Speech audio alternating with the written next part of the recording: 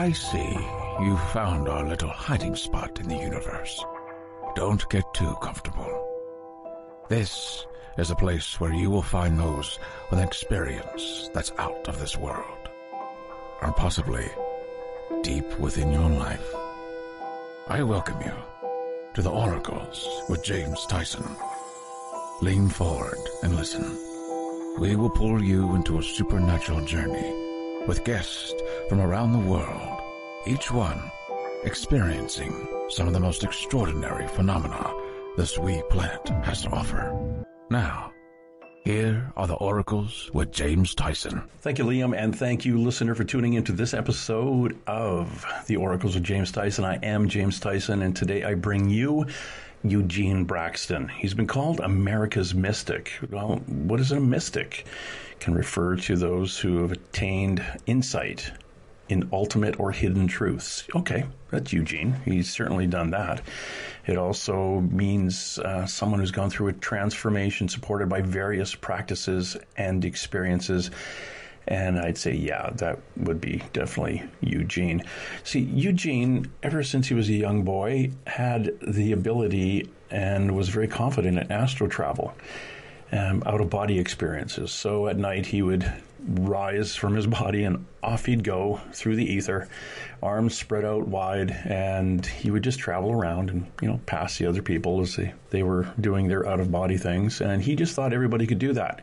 This came in handy at the age of 15 when he drowned. Was it a near-death experience? Well, you can call it that. I call it a death experience because his broken body was completely still, filled with water, and he went up. His soul left it and traveled on. His energy moved from his body and went to a location. And he, because of his experiences for years and years of astral travel, had the ability to remember every detail in his out-of-body experience as a result of his drowning.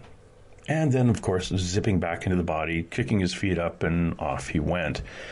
As a result of that, go through a number of investigations. People thought they'd come and poke and prod at him, and it was one of these people that decided he was a mystic because they were quite impressed with the types of things he did. One of them was Dr. Atwater and the Dean of Near-Death Research and editor of the Journal of Near-Death Studies, Dr. Bruce Grayson. They were the world authorities in this, and I think it was Dr. Grayson who coined the term mystic when they're talking about Eugene. And it was very interesting. He was not kind of pushed aside and said, okay, this is something you're going to end up having to do, and do this report, fill this thing out, and we're going to call you a nut, and off you went. Well, no, they took it seriously, and they studied him for quite a while and put out a number of academic papers in regards to Eugene. And later on, this led to Eugene putting together a book, America's Mystic Solves Near-Death Riddle. It's kind of interesting if you take that title to heart. America's Mystic Solves Near-Death Riddle. If you read his book and you understand Eugene, you would know that there isn't anything more to the near-death riddle. Like, okay, I had a near-death experience. I traveled above. I saw myself in the hospital looking down on my body, and eventually I went back into my body. Or I went down this light. My grandmother came through, and we went on, and it was so beautiful and felt so good, and I wanted to stay, but I got told I had to go back, and whack, I was back in the body. People say, I don't know what happened. Could it have been A? Could it have been B? Who the heck knows? Well, if you read his book, it basically says this is what happens. And it was proved by, whether it was Dr. Grayson or Atwater, all the studies it went through. It's basically done. It's not that convoluted. Some of these world authorities on experiences in these things are basically telling Eugene to keep up the good work and telling people what actually happens when you have a near-death experience. It shouldn't be anything mysterious anymore. We've had enough of these people who have it and talk about it, and you probably have somebody in your family, some old grandfather who may or may not want to talk about his time that he had a heart attack and got zipped to the hospital in the ambulance. But he had a near-death experience, has some memory of what happened when he was on the other side. And you can write that off to be, as your brain is shutting down and everything is going on and the trauma, you have all these different experiences mentally, therefore you make up all this stuff. And now that we talk about near-death experiences, are we actually expecting something like that when we die temporarily? And therefore, we create it ourselves because it's like that planted information. You've got this little spark planted in there that there will be a near-death experience. Therefore, we create it. Well, it's been done. Like Eugene did this years ago. It's been studied, from Temple University on. These things are interesting because it's new to anyone who's experiencing it. But the research has already been done. Eugene had experienced it. He had the ability to remember every little detail in his experience on the other side and talked about it. And it was studied, and the university professors poked and prodded at him, and of course they said, yeah, he definitely did, and he remembered everything, and his experience followed by many, many years of extremely lucid dreams. Now, lucid dreams, by definition, are that, I just remember, I know that I'm dreaming when I'm dreaming. They don't have to be filled with colors and bouncing and all this stuff, but his dreams, his visions, and other strange encounters had led to hone his skills and to further define mystic about Eugene Braxton. Once he gets talking about this stuff and going through his memories, he almost channels. It's very interesting to listen to Eugene describe his experiences because it's a flow of consciousness. A lot of times when I've interviewed Eugene, I will try to put the little kids' bumper lanes up in the bowling alley, like to keep them on track. Today, I just thought I'm going to let Eugene him flow. I'll ask a question, and Eugene is just going to go. And the different things that he speaks about and the different things that comes through Eugene, it's amazing. Now, Eugene, I think he's retired now. He worked a lot with police. He worked at a university.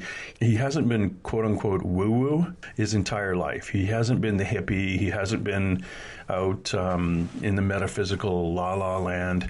Actually, a lot of my friends are. But he's the type of guy that is pretty black and white. But when he gets going on this, it's very, very interesting to listen to him. I want to keep that pure for you. You have to pay attention because he is going to explain things. When he is in his Eugene flow, it is amazing the information that comes through. Absolutely amazing, particularly around the term God and where he is going and the energies that he feels. It's very, very interesting. And just a little bit of the background on Eugene, too. He was dropped off at a church that literally swaddled on the snowy footsteps of a Philadelphia church and given up for adoption. And that is a movie. The priest opens the doors of the church because somebody knocked at it, and there's this little swaddled baby on the snowy front steps. Well, that's how Eugene appears into life at that point. And no, for those of you who are thinking, he was planted by aliens or something like that. No, later in life he did find out a little more about his family. But it's amazing who this guy is. He's a father. He's had an entire life, and now he kind of sits back and he wants to talk about. I want to introduce you to Eugene. Eugene, how are you doing? James, I've been good, my man. How about you? How you been? I have been well. It's been an interesting few weeks. I was down in, McMinnville, Oregon at a UFO festival. I am heading down to the Preston Castle in Northern California coming up in about a few weeks, mid-June, and from there down to AlienCon in LA. So bouncing around a bit and trying to get out doing stuff. That's good that you're in the States. Do you think you'll ever come to the Midwest or East Coast? The East Coast? I hope so. The closest I've been is I was out in Harrisburg and Gettysburg a couple of years ago. That's right there. It's Gettysburg's 11 miles from Philly. Really? Well, the front door, because I will be going to Gettysburg again. Yeah, we'll dance on the table. We'll have to go. I'll hit you up and we'll go out and poke at the ghosts at the battlefield. Yeah. And I'm going to Sturgis, South Dakota in August, but that's Wow. redneck capital of the friggin' world. Yeah, I was going a motorcycle ride with my buddy down there and see what kind of shenanigans, and I got to get. I'm just saving up bail money right now. And yeah, it's a nice country out there, though. Yeah, it is. It was really cool. I went past the Battle Little Bighorn Memorial and actually the location, and did the tour there, and ate some really good food actually there, and up out to Devil's Tower in Wyoming, and yeah, I had a lot of fun. So I'm going to do that again this summer if the weather agrees with me. But enough about me. Yeah, that's it. Thanks everybody for tuning in and learning about my holidays this year. Eugene, tell my listener exactly, not exactly, but you've got your book is still out. America's Mystic Solves the Near-Death Riddle, and I love that title because it's like there is no near-death riddle anymore. It's just you solved it because you've always had the ability since a really small child. You did out-of-body things. Okay, let's start there. What as a little kid, tell me about your out-of-body stuff you used to do, and you thought basically that was what normal people did. Yeah, James. Yeah, the out of body started early, at about age 6, and they were intertwined with lucid dreams, where you realize that you're dreaming, and also with regular dreams and out of bodies of varying levels of consciousness, where you would have an out of body experience where you were fully awake and invisible in real life, or you could have an out of body experience where you were flying through the air in a standing position yet almost fully asleep, and you can look around and see other people flying through the air asleep too or awake. That's an interesting thing.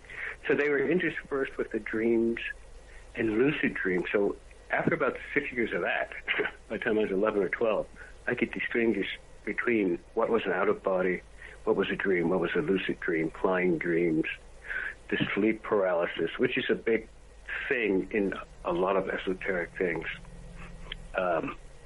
we can talk about. But that's how it started, with the out-of-bodies, and then the dreams and lucid dreams were interspersed, completely intertwined, until I could tell exactly which one was happening, and I knew what to do or what to expect. So that's how that started. Yeah. Did you have some, when you were doing that, did you have some control of yourself in the out of body stuff? At first, no. It was forced to watch what was happening, forced to go along with it, and forced to experience it. And at age 9, I did ask for it. And at age 11, it started happening, in earnest, really happening, where I was 11 then. It could take more than I could psychologically than at age 7. And at age 7, probably more things like dreams, running dreams, monster dreams, stuff like that. There were drowning dreams, but future dreams. But, yeah, the dreams out of bodies were interspersed. And I got fully used to them, where I could begin to control them. After recognizing over and over and over the steps to an out-of-body, which are in the book, or I could go through now, I began to recognize what was happening, observe it enough. And remember, this went on week after week for 10 straight years. I had about, altogether, about 12,000 out-of-bodies at different levels of consciousness. So I got really used to them. And then after a while, after say 12, I was able to control them, the dreams, the lucid dreams, the out-of-bodies, and play with them. And some interesting things with all of those things. And the out-of-body is actually the key, and so are dreams. Dreams are the doorway to all these psychic experiences. It's a gateway experience that will lead. It's a safe, natural way to get to the other abilities and the other experiences through the dreams, and which is like a cousin to the out-of-bodies.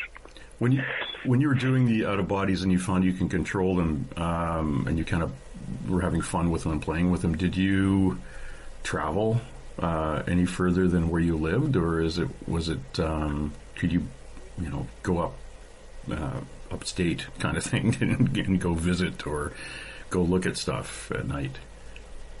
Yeah, a lot of times it was a spontaneous, like during experience, it was a spontaneous thought, like traveling. Like you might see something that might remind you of being in a grassy meadow, or might remind you about going to China.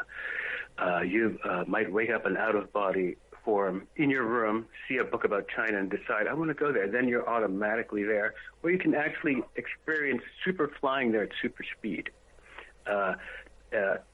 In those like astral experiences, it's thought actuated. So what you think about happens. If you picture yourself or sit or want to be buried up to your neck in sand, it'll happen until you unpicture yourself or picture yourself somewhere else. Another interesting thing is you may be talking to someone in those dream and astral planes, and they're kind of like they're all in the same room.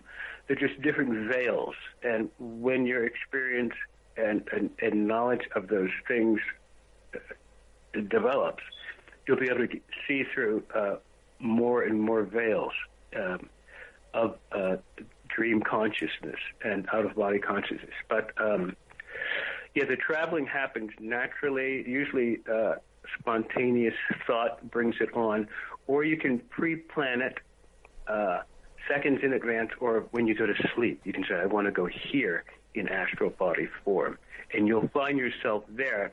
And usually the signals that you're there, you'll remember this is exactly where I wanted to go, in the dream, like to travel to. Mm-hmm. But suppose you want to know the future, know the past, or know how to dunk a basketball.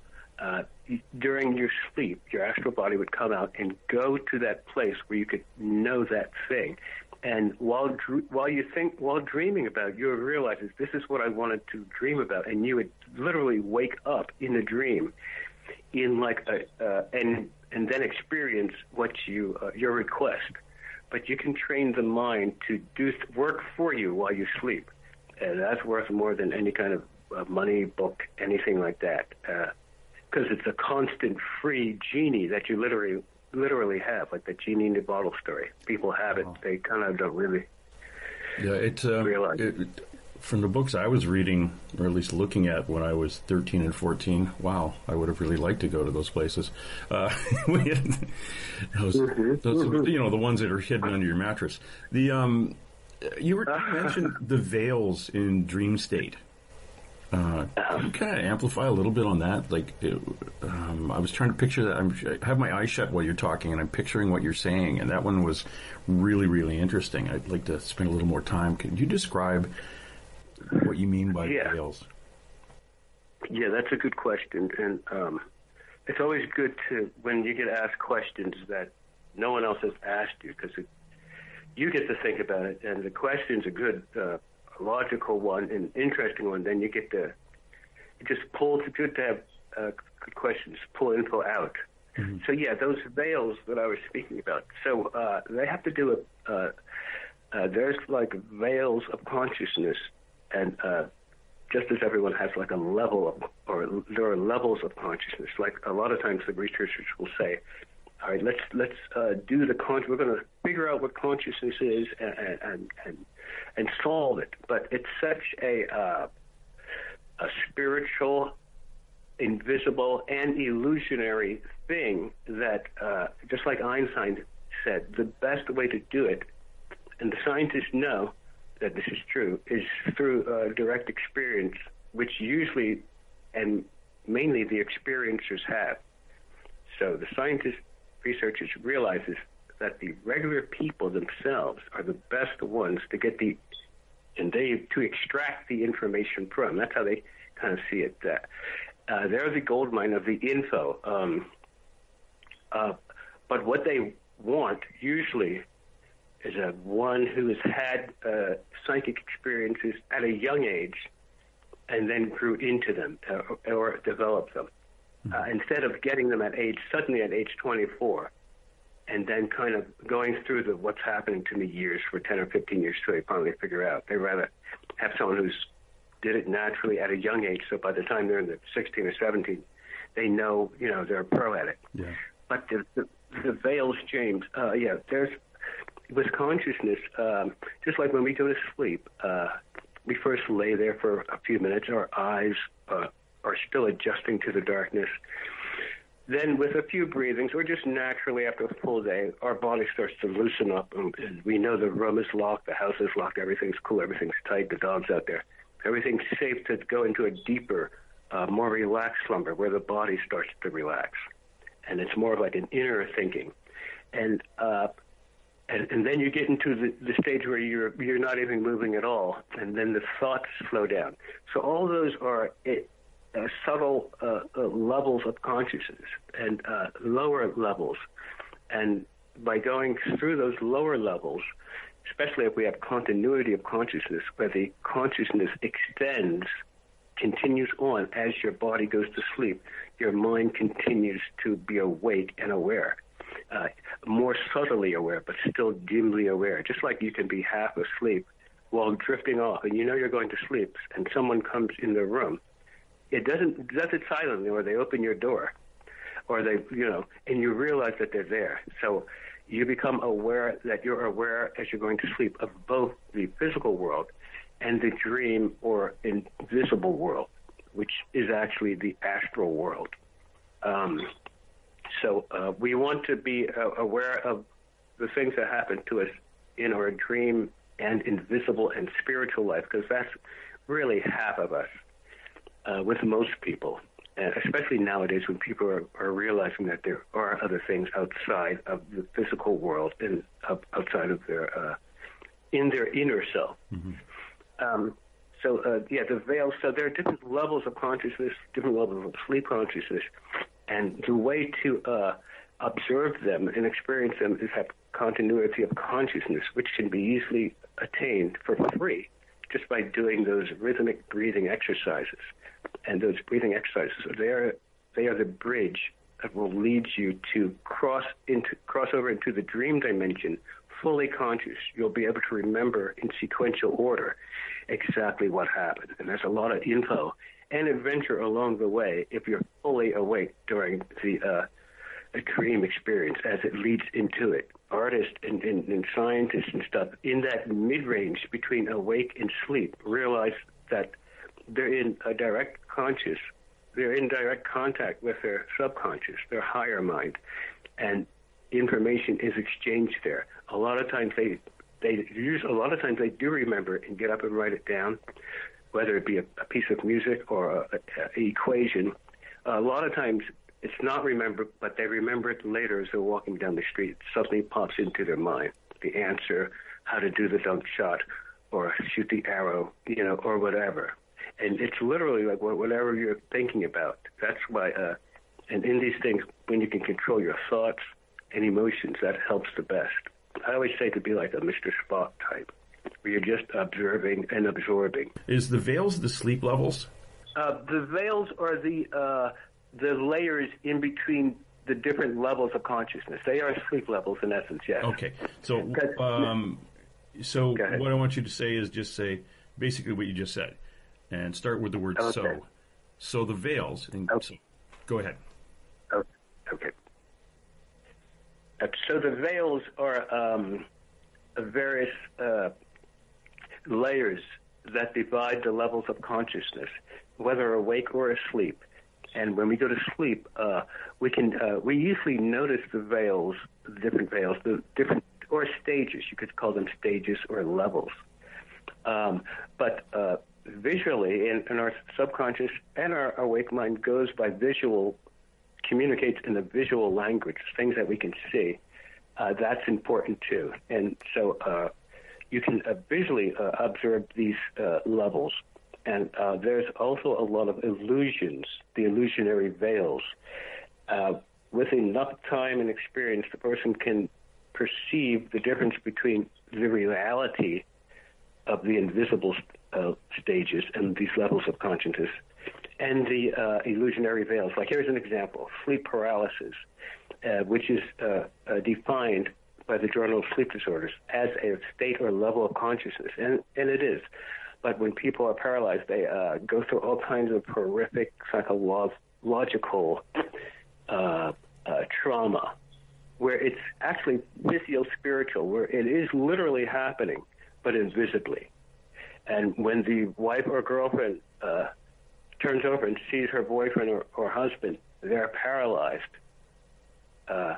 And he's there. If someone could just wake me up, I can't move. That's a weird thing. So he's going through a lot of stuff, and psychologically. But see, you're caught in between a physical world and a spiritual world. His mind was awake in the spiritual side, but his body was rigidly asleep physically, and it has to happen because sleep paralysis also is the preliminary signal for an out-of-body.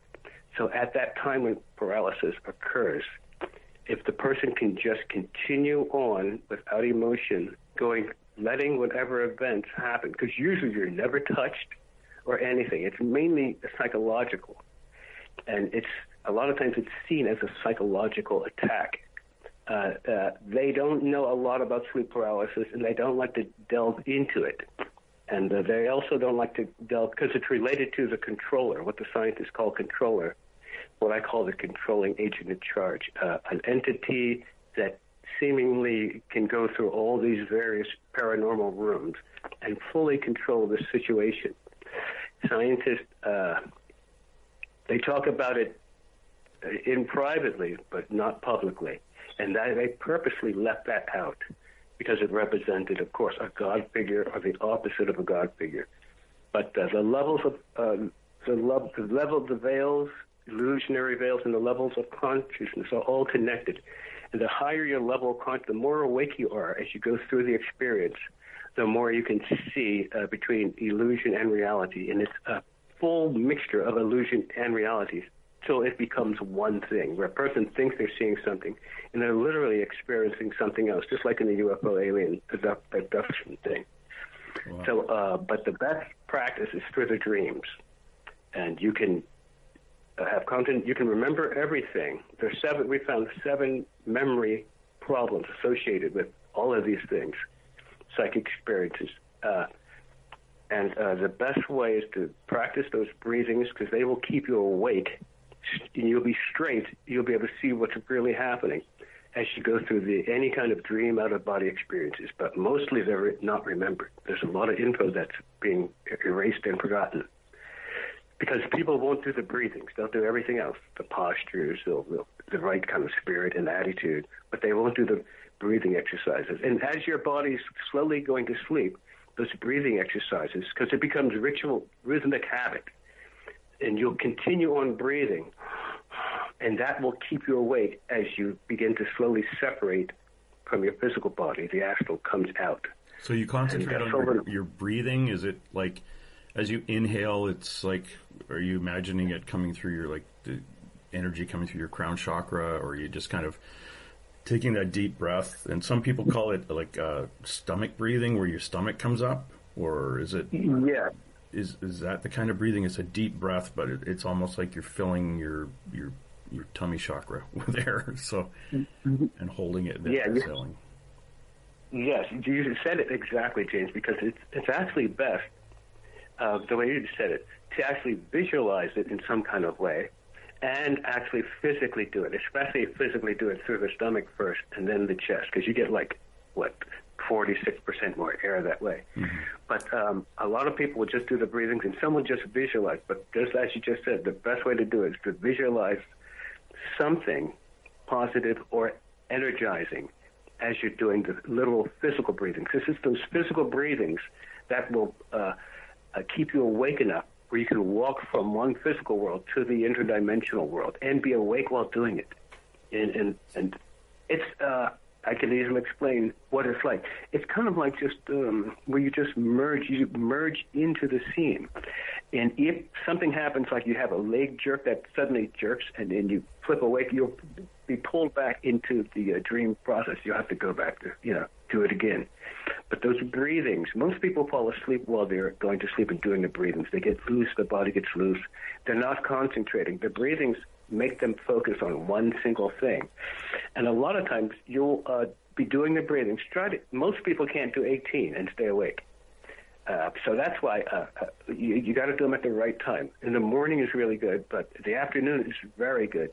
And you don't want to do them when you're too tired because you'll just knock out. You want to be tired but not dead tired. Like an afternoon nap is the perfect. Or when you wake up in the morning and decide, let me go back to sleep because it's Saturday, that's the perfect time. Then you're much more likely to have an out-of-body in the afternoon or in the morning than at night. You can have them at night, but if you do it while you're slightly charged, because the out-of-body means that the astral body is recharging the electromagnetic energy in the air. And then if you're awake while that's happening, you get to see it happening. As Sullivan Muldoon, the Scottish guy in the 1920s, he explained it perfectly in the right way, because he knew exactly how it was going. And he was right. And it comes up and out, and you recharge your astral in the electromagnetic energy in the air, which is what the Indians call it prana. And also the breathings, you can absorb that energy too. So when you're doing the breathing exercises, the more air you get in your body, like a Darth Vader or any of those villains who super breathe, the much more powerful you are. And it literally electrocharges your body. And so remembering staying awake, and most people are shallow breathers. And you see how the athletes breathe and stuff, and we barely get anything out, maybe 15 or 20%. You see the cross-country runners who never need to stop. So people have to breathe deeply in real life, and especially when they do the meditations and breathing exercises and dream control. If you can get into the dreams and work and get to experience and know what they are and develop them, all the other things will come just from the after effects of having the dream experiences. But the breathings, and they don't really stress that, or else they don't know about it. They don't talk about paralysis a lot. They don't talk about the white lights, all the effects, and what those things really are. There's a lot that they don't know that, and I'm definitely not going to tell everything, but there's enough to show people that, look, there's a lot they don't know, and there's a little that they won't tell you, like about the controller. But I'm not really concerned. I just like to do my own thing, and anyone who wants to know, that's cool. But it's a lot to it. It's a really fun. Most of it's free, and it's a solo, individual thing where you can do it by yourself. You can go in your room and something you can practice, And the side effects are great. And the ultimate goal, of course, and that's what the mysticism is to consciously unite and connect and merge in with God. And it has been done and can easily be done. A lot of times just depending on the desire of the person. And on the way, all kinds of things that people would want, that people in this earth plane really want, like the powers and the knowledge and to see into the future and all that stuff. You automatically get that when you climb each step to get closer to God, especially if you just only want to be with God. You get those things naturally and strong because he knows that you'll use them in a good way. People who want to say it's someone evil, I want to rule the world, become the president, and then destroy it, and I'm going to use the powers to do it. They're already limited at the amount of abilities that they will be able to acquire, and they will never get. An evil person will never get super strong psychic or mystic powers like that. They won't be allowed to, or they'll be destroyed after getting them. It's interesting that side, but. The person just seeks the high. You always want to go to the highest level, the highest authority, the thing behind everything, the controller. And just looking his direction and going to him, you'll get everything, all those psychic things that the people in this world really want. But by the time you get those powers and abilities and you're seeking God, you are not even interested in using those things because you see there's a lot more levels to go. With a lot more. You're not interested in like world things. You want only invisible higher things and, being in a higher way. But the powers and stuff, that's silly. When you see that, wow, there's a real God, there's a real afterlife, I can ask any question or do anything to my body and it'll happen. So then that other stuff like gold and stuff, that becomes meaningless. It just disintegrates.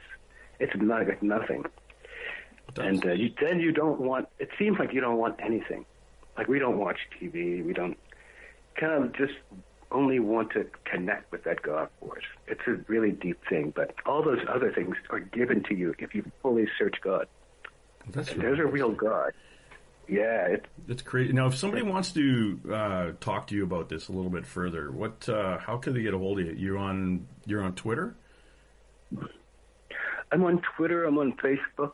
I have a America's Mystic Facebook page, and if they want to really talk, to message me privately, and some people do, and I've never met any kind of wild people or bad or hateful people, not even once, and it's been really cool. It's like the people who are into this stuff, they really only want the knowledge and some friendship, but they want the info of the paranormal, and that's what I always wanted when I was young and had to super dig, because we didn't, in actual libraries for the info, and because no church and school was about that stuff, but especially back then, they had other things. You'd be locked up. As you remember. Yeah.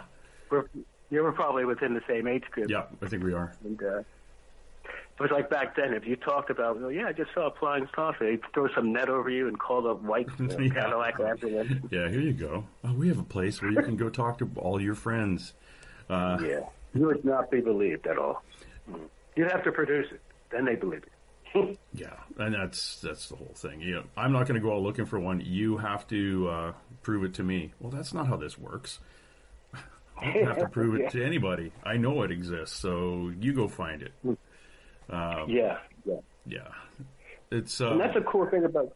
Oh, go ahead. That's a cool thing about everyone getting into the paranormal and the spirituality thing, because it can be an individual thing where a lot of it's just you, your own mind, your thoughts and feelings and experiences. It's kind of like a super learning thing where, and the good thing about it, there's after effects that come from just like going into a haunted house that can be rough at the beginning, but usually turn out very beneficial. Usually the person is glad they did it.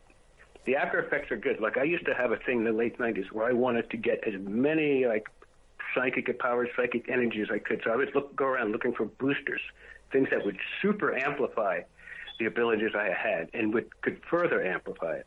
So I found a haunted house in Philly that was supposed to be nationally super haunted. So we went there. I went with 3 other people, 2 guys, a goddaughter, and not Lisa, the Spanish one, and my son, who was 7. So Lisa, Cindy and Eddie stayed by the car while me and the guys went up. And they were 19, 16, 17, So we all 3 went up, and we saw behind this haunted mansion, extremely haunted national preserved house and everything, what looked like 3 beams of light. They were as tall as telephone poles, and they were literally walking, like you'd seen some kind of Casper cartoon. They were look like walking, illuminated, luminous trees. But of course, they didn't have legs. They were just these beams. A month to the day after that happened, we saw a UFO over the Philly airport, and then that year kicked off the near-death research. And Eddie had a super year too, with football in school, and.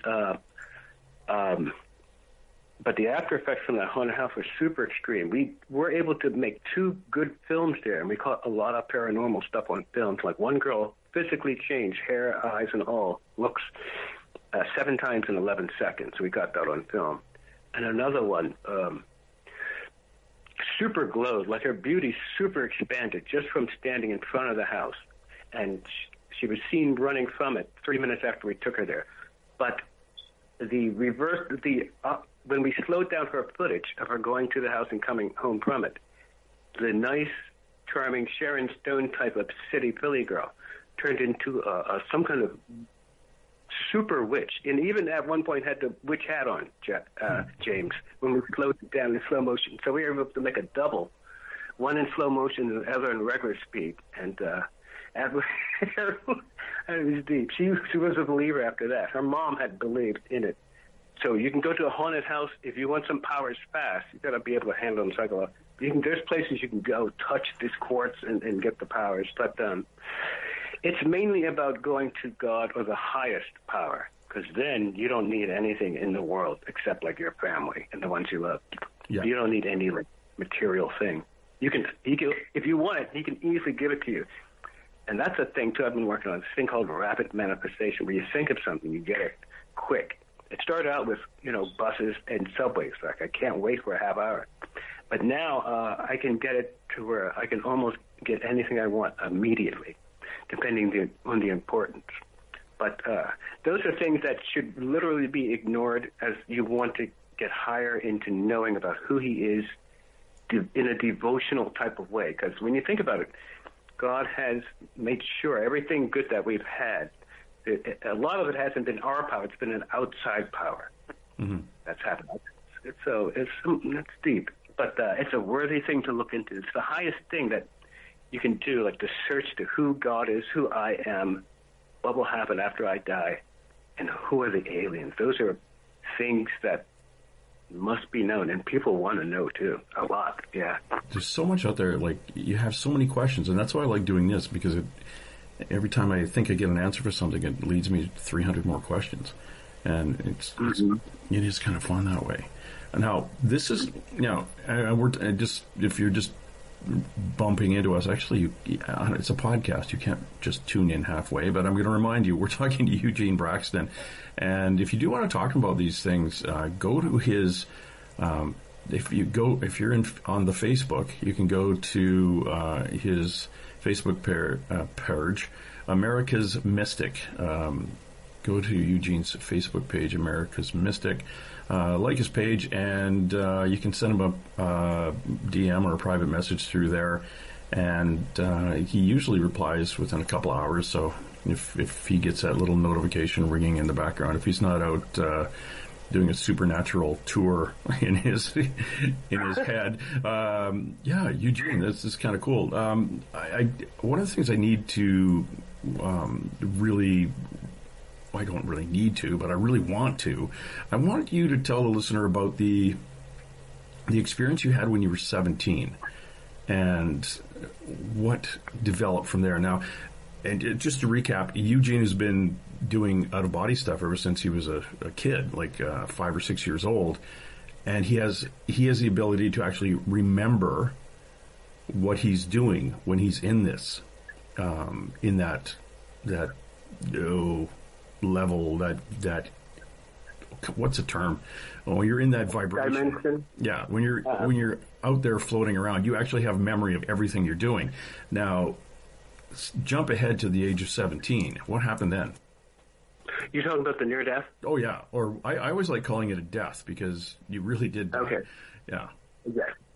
Yeah, it was actually at age 15 in this, right before 11th grade, after 10th grade. And I would graduate early. I just turned 17 when I graduated, so got put in the year. But it was 15, so I had already really mastered the out-of-bodies and dreams after having them forced on me for years. I learned how to observe them, acknowledge them, and then control them. So by 15, what became like a graduation of sorts was the near-death experience. And I was an expert swimmer. I swam water polo and straight swimming. I jumped into a lake, and I was a track. I could jump, basketball player, so I jumped up high, came down feet first because of an ear infection, got stuck in the muck underneath the dock, as other swimmers and track stars had in the past. Could not get out. And we used to swim in dams, waterfalls during a flash flood, so we were strong swimmers. And in those kind of states, Ohio and stuff, that's you're outdoor type of people. And so swimming was like a shark. Couldn't get out. Gulped in huge trash cans full of water all at once. Filled up like you see in the movies where the person fills up. Mm-hmm. Fell down with my knee still stuck in. I slowly died and was able to stoically observe and record and remember everything. Because there was literally nothing else to do except wait there and hope that someone splashed through the water and came down and saw me. But no one ever did. So I watched. It's the same thing as if you softly falling asleep. And you could, like, the level of consciousness was more like where you were semi-conscious. Mm-hmm. maybe under some kind of anesthetic like that. But you could see what was happening, but you could tell the lack of focus and physical control was getting less. And so I saw that I was going down into a lower level consciousness that would lead to like what I knew, and you can sense, like when the person dies, they first struggle for life and death, and then after a point, they experience pain during their struggle. Then after another point, everything shuts off. Any kind of physical pain, I was freezing on the bottom of that lake, it shut off, right, all at once. And I got a warm, cozy feeling. So I still had the physical sensations, but the struggle for life and death is usually over when the pain level suddenly stops. And then you acknowledge that, shit, I'm going to die. And you realize inside this primal fear rises up then, where you realize automatically I'm going to die. Just like if someone has a heart attack or poison in the body. There's something comes along to them that something is not right and I'm going to die. You realize it inside and you know it's right. So that's when you acknowledge it and the struggle for life and death stops. Then it's death itself. And if you're lucky, well, or unlucky, depending on how you die, you get to see it happening. I was able to see it happening. And 6 out of 4 people die by swimming, and then heart attacks and comas, or kind of half and half with that. Those are about the same. But they say 700 people a day now are having near-death experience because the hospitals are used to pulling them back, resuscitating them. And so some even hours, and there's a few even days later. There's a difference between resuscitation and resurrection. Especially a person has a permanent death. And everyone wants to live after death. No one wants to die. But during that process, it becomes a part where you say, because you might be by yourself, this is going to happen, I'm going to die. You can feel it. Not only can you feel a pulling sensation, what it feels like to be a magnetic pull, and it is because it's your astral getting ready to separate from your physical. So there's an electromagnetic pull. A lot of people say they experience the tunnel. You do. The tunnel is actually the feeling that one experiences when their astral body is getting ready to come out of the physical. It's really, instead of being pulled into the tunnel, you're really coming out of the tunnel, which is your body. You might come out of your head or just fully out of your full body, but there's a separation process that happens naturally and involuntarily, just like a leaf falls from a tree. In the reverse way, the spirit body loosens from the physical and floats naturally upward, and it feels naturally without fear or anything. It should be just like swimming, even softer, because it's thought actuated too. You can physically control it, but you can also say, I want to turn my body upside down and it'll spin. So that's, or I want to float backwards, at a certain angle, or go upward. So you get used to that thought actuation thing after death. So the person naturally separates. They cannot control it. Your body will come out of the physical, whether you're awake or not. And this is what you'd love to see it awake happening. But usually, half the time, the person pops awake about, we found, 15 to 22 seconds after they expire fully. When the heart stops, and it will stop at the same time that the hearing stops, then when the heart, which is the electromagnetic center of the body and of the spiritual life force, when that life force cuts off from the heart, which would be like the battery or motor, when that stops, then you're out.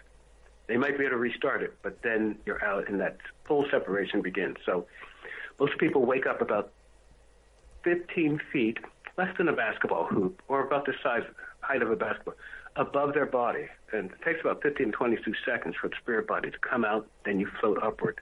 And then you realize there's a realization of time and space. You realize that, wait a second, I exist somewhere in time and space, and I had enough out-of-bodies. The near-death is a spiritual out-of-bodies. After about, 10, 11,000, I had enough out of 12,000 to realize that I'm somewhere in time and space. And as I could see my spirit body rematerializing into an invisibly solid spiritual body, from like a teeming essence. The book fully describes it, like no other book in the world. So the person's spirit body comes out in a teeming essence type of form, like this fizz from a ginger ale. Mm-hmm. And then it rematerializes into a duplicate of itself, which is the real you, into a solidly invisible form. You then realize, the realization of time and space, you realize that you are, and then that you are, that's the kind of time. But the space, you look to see around to see where you are, and you see your dead body, and that reminds you that, damn, I just had a heart attack. Then you realize, but wait, I'm still alive. And then there's usually, you may have a brief period to look around and observe your surroundings, which is interesting too. But a lot of times you don't go there, or you might go there without realizing, but find yourself you're suddenly in a life review type of setting. And there is a certain order in this. A lot of people, because of their lapses of consciousness, like, in fact, in any spiritual experience, say like a near-death or UFO, when something happens and then suddenly you wake up or find yourself in another location doing another thing, that's a lapse of consciousness, especially in dreams, too. And it's those breathings that will connect those lapses, that it will be a continuity. There will be a single stream of uninterrupted memory of what you did. And in dreams, there's a way to remember that. But getting back to you're drowning. The near death. So the person wakes up about 15 feet out of their body, and once you're out of your body, within there's what Muldoon, the 1920s guy, called a cord reach activity, and just like that silver cord that extends to you when you're in out of body form, the holy books describe it as a silver cord. It's like an umbilical cord, a spiritual umbilical cord that is attached to you when you're alive, so that if you stay out in out-of-body form too long, it'll gently pull you back into your body. And if you resist the pull, it'll pull you harder. One time I got yanked out of the sky back in and woke up with a slight headache, but I was all right. So, but once you're far away enough from your body, because there's still a magnetic pull, that physical body wants to live. And also, when you're in out-of-body form, you'll realize, especially if you're doing it during a dream where you're still alive, you'll see yourself breathing. And you can feel your physical body in your invisible spirit body just 15 feet floating away. So there's a dual consciousness, just like people on the operating table. When they're out of body up near the ceiling, they see the doctor sawing on them. And there's no emotion with it. They observe it like you would some kind of TV play. But they can feel the saw. It doesn't really hurt them. They can feel the saw of where the doctor's cutting their physical body in their spiritual body. And they can hear the doctors physically in their physical body, what they're saying, and look up. So you're in both bodies, mentally and physically at the same time. If one of the doctors puts a hand on your shoulder during the surgery, you can feel it physically and spiritually. So and there's also a dual consciousness too. That's interesting. We talked about that a lot in the book. Person, they realize they're dead. And they realize that I'm in a different time, a different space, and the space of the afterlife or astral plane, and the time of death. The person is then usually finds himself in a life review room, a lot of times floating in midair like I was. It's like a tire-sized room. They call it a room, although there's no ceiling and no floor. And the float, anytime you're floating, that's a sign of a dream dimension or astral dimension.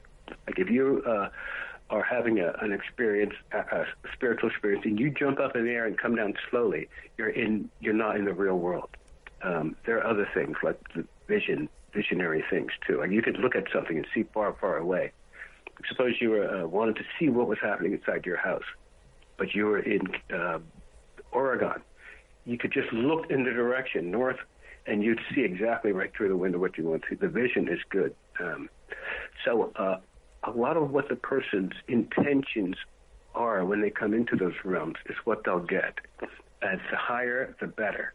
Like if a person wants knowledge, they'll go into a realm that is just will give them, and you absorb it, or you can, be taught it too. But it's best you can absorb the cosmic knowledge and the cosmic energy. And again, the breathings and meditation and the focus part of it. See, when you do those breathings and you count them, that helps you to crystalline your focus, where you only focus on one thing, and then you begin to merge in with that thing. When concentrated focus, highly concentrated focus that develops through breathing exercises, naturally enables the person to merge into the essence of another person, place, or thing. So if someone's talking to you, a salesman, let's say, or a guy's talking to a girl for a date, and she silently does her breathing exercises while looking at this guy talking to her, the volume of his words begin to dim down, and his true intentions, nature, character, and stuff is revealed to her mind, and to her feelings. And as he's talking, his words are dimmed down, and the reality of what he really wants is seen. So, like when I say do those breathings, you really should. I did them for sports because they make you super healthy and super strong, fast. Bruce Lee, Mike Tyson. But the other things about them, like you can see right through people. You can see what they're really thinking. You can literally, like there'd be some people talking to me or trying to convince me into something, and I would talk to their inner mind and and say, let's just stop this idea. Have the inner dialogue with their mind while they'd be physically talking to me. You know, I was really talking to their subconscious. So there's a lot of things to learn and know, except for just like bending spoons or reading people's names or that talking to the dead. That's some. So, not to say it doesn't exist, but there's higher levels of learning and knowledge and understanding, especially if you decide I'm going to use like this for good things, either for good for myself, my family, or for others, or just for me and God. It's your intentions and your desire those two can trump anything else. Like there's a lot to want. Like some people just want full health. Some people want whatever you want in this world you can get, and in the astral, invisible world, you can get it immediately there. Like you want an apple in your hand. You can do the same thing here, but it takes longer because of the repercussions of getting what you want. A lot of people change their mind or decide, that's not what they want. And once you have it here, you have to keep it. Like suppose the person, I wish you were dead. A person says that in anger. In the astral world, it wouldn't matter because, you're not going to die. Mm-hmm. And you won't really feel pain. But here, if you got those wishes immediately, the mother or the husband, whoever would be dead. So God slows down the speed of return when a person wants to manifest something. And still, the higher you get into those levels, you get tired of manifesting just things that people get jealous of or that you lose. And then you seek like higher things like full health or happiness or understanding like wisdom. There's so many like things to know, or true peace like with other people. There's a lot of people having a really good life because those are like things that they want. And there's a lot of people having a miserable time, like two twins. One's super successful, handsome and everything. The other's some broken down alcoholic. And it's all because of how they think inside, how they picture themselves and what they want in life. And but the lifetime goes short. And so we got to pick well and then also pick who we deal with well. Because people are really tripping out now, and it's good to love them, but it's not always good to fully trust them. Yeah, trust is an interesting dilemma all in itself, and I've learned to basically go with my gut feeling on trust, and it's been serving me quite well for the last year or so. It's I just when negative people come towards me, I perceive it coming. And I just let them drift by, and then I cut myself off from anything that's overly negative. Eugene, when you passed over, describe what it looked like when you left your body. What were the what did it look like? What did you see? And then why did you come back in your body? Okay. I'll do the second one first, a question, why did I come back? Because it sounds like, and I can easily answer, the mechanics of what I saw as the death was occurring. That's what you wanted? Yeah. Okay. Well, here's what we kind of went through the mechanics of the death with all the water, and kind of the gross water and stuff you swallowed. But what happened after you kind of looked at yourself from the outside, floating there or stuck in the mud? Okay. All right, I'll go through that first because there's more to that than just explaining what happened. Okay. But as far so the person after the realization of time and space, and they are aware that they exist outside their body. A lot of times they're taken after. A lot of times there's a brief excursion where you're given some free rein to float about and observe your surroundings. Some people say that they see. Often there's a beach type of setting where the person is just like that movie Contact. There's some people who say they meet their family members. And there are or beautiful scenic cities. Often, though, in reality, there's our illusions. You can experience the presence of your loved ones, just like you said about the feelings. And you and I both had that law enforcement thing, and we know that your gut feelings are 10 times more safer than some book or some rule or whatever, or especially when dealing with people, it's so easy to go with your feelings because you just, like a spider said, you just naturally know this clown is crazy. And so in those things, it's better to go with the feelings. Your feelings won't, when the hairs on the back of your neck stand up, you know that they're doing it in your protection. So, okay, so where was I? We were talking. Okay, so I know it's right near the life. Well, I'll start with a life review because the person is just like transported. Once you realize that, wait, I'm alive. It's after death. I can see my dead body. I did die, but I'm awake again, and I actually feel in the prime of my life. Like some people say you're over 50. They report the person coming back feeling like a 33-year-old. If you die young, you might come back at the same age. But it's an interesting thing when you're fully conscious in the after-death world. The first thing you're super happy, even though you saw that I just died, even though the real me is actually still awake and I'm not dead. Then comes the life review, where the person's life, in a three-dimensional way, usually on flat screen type of surfaces, is shown to them, just like a deck of cards. We can see all images all at once. And one screen shows everything you ever said, everything you ever thought, everything you ever did, and how you felt when you were doing those things, and how the person, good or bad, that you affected how they felt, whether they were happy, you gave your mom a present, or whether they were sad, some girl broke up with her boyfriend. You get to feel all the results of what you did throughout your whole life, good or bad, all at once, multidimensionally, you feel it. And as you're floating in the air, in what would be like a revolving wheel. And that was interesting too, James. So there are a lot of things so interesting in the afterlife experience that I went to. And luckily, as fate would have it, the world authority, Dr. David Jacobs, would be in Philadelphia and work at the same campus that I worked at. I worked with the police, he worked with the history. And so I walked right over to his building one day to ask him some questions about questions I had about my near death. I wanted to see if he kind of felt the same way, and he did 100%. And so I started working with him one-on-one for 12 years because I saw some anomalies that just suspicious. But the life review. And this is why the person wants consciousness. The more conscious you are in real life, the more conscious you'll be in your spiritual life. Even more so, because you have multi-dimensional consciousness. And when you have a best way to have a spiritual experience is through a dream. You can have that tonight, and the desire is usually the best way.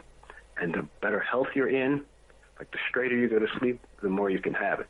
And once you start focusing on anything, especially a spiritual goal, once the focus becomes just that, like that thing where you only want that air because the clown's holding your neck down, you'll get it, and you'll get it fast. So the person wants the desire of a prisoner or of an addict or of some power-hungry queen or king. You want The more you want, the desires can almost trump anything except the intentions in those levels. But because the more you feel for something, the more it hurtles towards you. And when you add focus, most people don't know what they want, even when you ask them. So when you have a specific thing in mind, then you emotionally feel it. It hurtles towards you. You have to be careful what you ask for, though.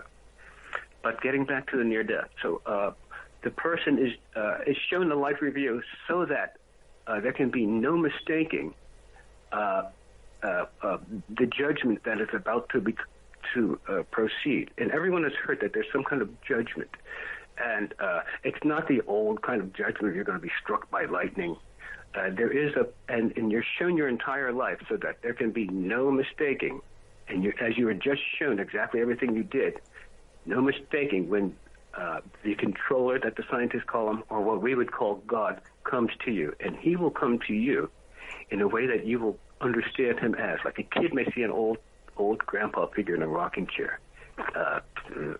Someone else may see like some people may see a sphere shape, what they call spheres of consciousness. I saw them. And someone else may, a feminist might see a female, a God. So, but it will be God to you, and God will come to you as no person can go to God. It would take too many lifetimes, and they still couldn't do it. So God comes to the person. God, after the life review, God is good enough these are some of the stages, to forgive the person first. And there are various colors. Colors are really important. That's why I was saying no one talks about the white lights that come after these stages. So he forgives you. And in mine, there were two primary colors, orange and red, one for the full healing, and then the other for God's permanent forgiveness, because he's a good God. And the way that you see him as is the way he will be, but 10 times more. And that's why in the Bible, and in all, the belief is so important that Jesus himself specifically exhorted the people to fully believe. Because in that world, if you believe some kind of, so you want your afterlife belief, and you want your beliefs to carry over from physical to the interdimensional, because there is a God. And you get according to what you believe. He's a good God, and he is God. Like, he can control, he can decide if you live, exist, or perish. So God comes, and it's that time. You've been forgiven. You've been allowed, like, say, a Hitler. God acknowledges what you did, and he's big enough to adjust that in some way or the other. But the primary thing, and this has always been said, was if you believe in him.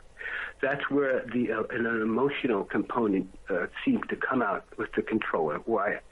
Where a scientist might think, well, why doesn't he just judge me on my merits or my misbehaviors? Where does belief, why do I have to believe, give the energy of belief to him? So that's like an emotional component where it shows that the God is maybe more than what is surmised or maybe less. So there were some issues with the control factor of what we would call God. The scientists privately and publicly were worried about it, and so was I. It was like the control aspect, you're floating in midair, arms stretched out as though you might be on a cross, in a lot of them. There was nothing in any kind of negative way. The control was complete, but soft and gentle, the kind that a person would yield to in the nirvanic heaven or nirvanic and blissful stages, which are actually a part of going up. There are about 12 stages. We're about at stage number 5 or 6. So anyway, when you say stages, like when you say number 5 or 6, some people, I call them, what do I call them? We are in the fourth dimension, to be dimensional or stages. So some people say we're in the, going from the 4th to the 5th or the 5th to the 6th. But when you get up into the 8th, 9th, 10th, we don't have a body anymore. We're all just pure light. Is that kind of how you see it too? Yeah, see, the higher we go, the more finer we get until we're literally just a speck of conscious, a thought of conscious. A lot of times a person will have an out of body, and they seem just to be a pinpoint of consciousness up in the corner of a room. That's like a very high way. And also, there's a merging part.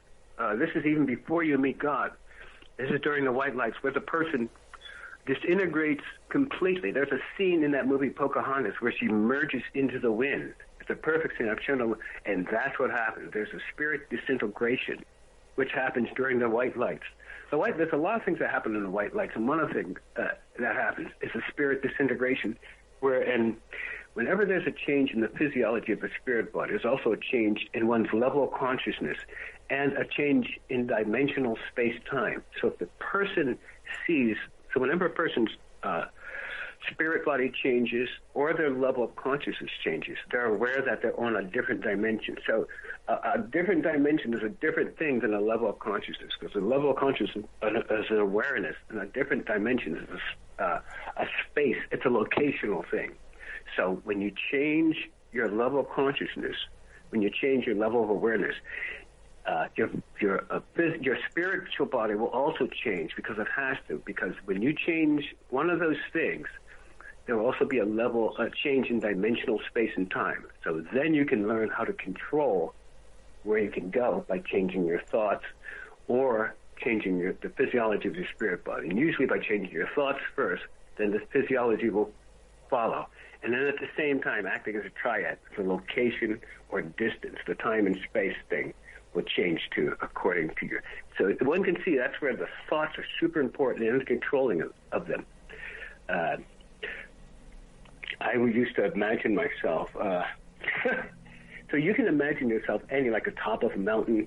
So that's why a lot of times you'll see you'll see the image of a mystic or a monk sitting up in some high mountain where you're just staring off into the distance. He's so in that inner world that his spirit body is fully doing something there, and his physical is just sitting there. It's just a bezel to come back into like a coat. Mm-hmm.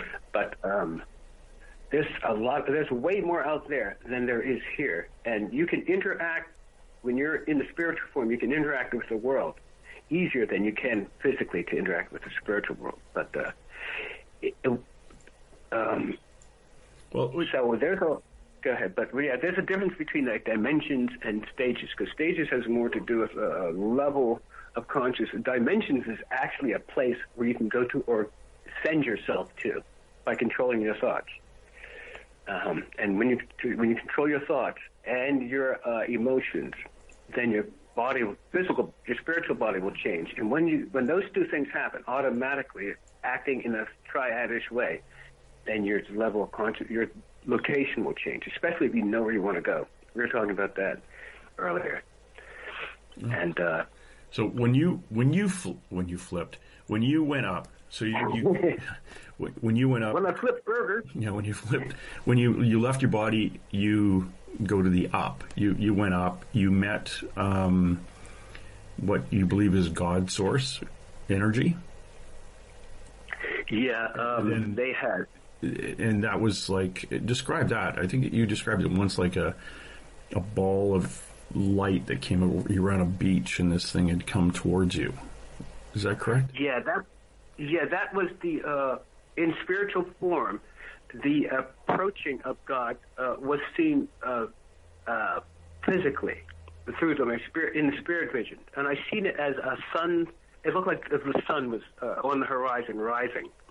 Without seeing it move, James, it went from the 9 o'clock position to 10 o'clock, then 2 o'clock, and then it was about half a football field, half a soccer field from me, as I floated in the air at the same level. Now, as it rose in the air, my spirit body altered and rose with it, suggesting either like a coordinated relationship to it, or a union relation, or a controlling type thing.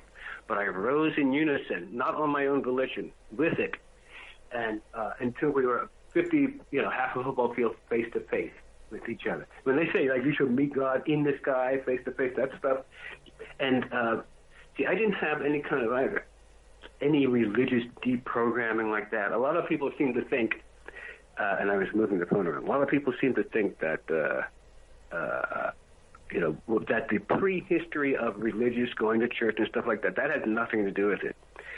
If people on heroin had nothing to do with it, this trumps every kind of reality. So the emerging thing, and they don't mention that. The things that they don't mention, that means they don't know about. Because when you know things, you're going to talk about them, unless you're purposely trying to not reveal everything, like I have to a lot of times, and Stevie Nicks. but so the person, God comes through the person. Their spiritual body alters, and their thoughts and levels of consciousness. The purity of their thoughts and the body changes. Those red and orange lights that heal and forgive you also cleanse and alter you to prepare you, physically cleanse the dirty humans because of all kinds of thoughts, deeds, and get-overs. What can I get from God? Yeah.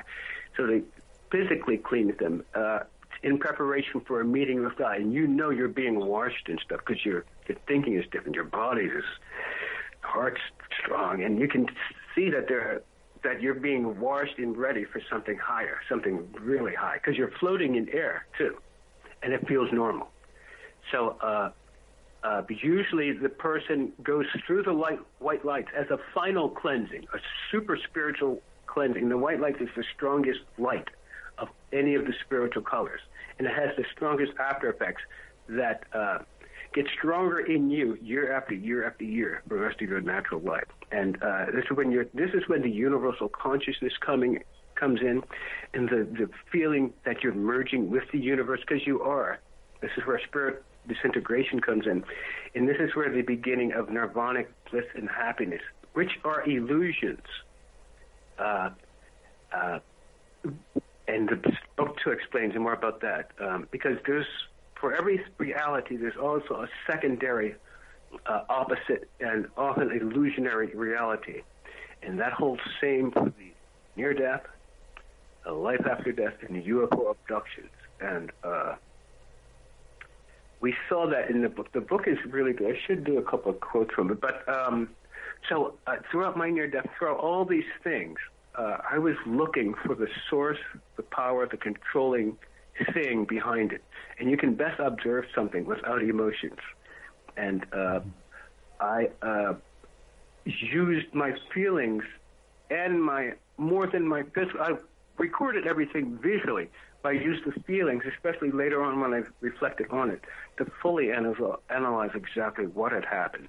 You'll experience a dream, and then later on that day, when you reflect upon the dream, a lot of times you'll see it in a different or slightly or more, educated or more awake way. You'll understand it better on reflection, Yeah. And so that's the same thing with the near death. The near death is what it is, but it's way more than what it is. And so it is what it is, but it's way more than it is. That's kind of cool. Yeah, before, who could explain the near death better than me before I came on the scene? I've been on the scene for 22 years. I worked with the best world authorities. Ibn Alexander said he had proof of heaven. All his colleagues in his field of research, and the record came out against him. For medical reasons, for not. No one's come out against me because I worked with their superiors. I worked with the world authorities in their own fields and went above their heads. Yeah, and it's exactly right. Talk about that. To the detail, James. Yeah, after you had this near-death experience, you actually went through a heck of a lot of tests. In some, basically, you're in some scientific journals and things like that too. You've been studied. University kind of showed up and said, "Okay, come over here. You think you had a near-death experience? Well, we're going to plug you into whatever machine or do whatever they did." What did they do to verify that this is what really happened? Yeah, just like a lot of times, like when someone, like with me, because I've done it a lot of times with people, and with Dr. J, I've seen him. So, and with the near-death. So, if you know your subject well, like say you with the Mounties, you know. Suppose you came upon someone, yeah, James, I used to be a Mountie too.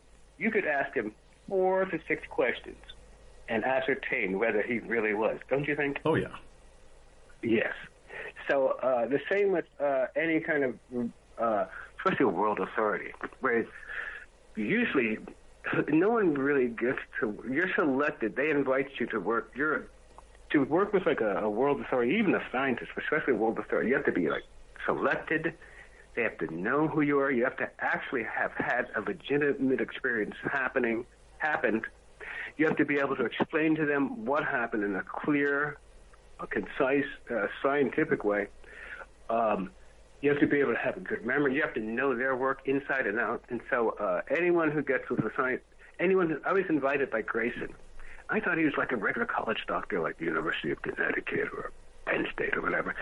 So I accepted his invitation, then looked on, well, exactly who is he and what is this University of Virginia? Turns out he was like the dean of international near-death. So instead of telling him that I had a near-death, instead of telling him what happened, I said, let me tell him exactly what happened. After some time, and a warning from another world authority, it seemed like he was only interested in what he could extract from me.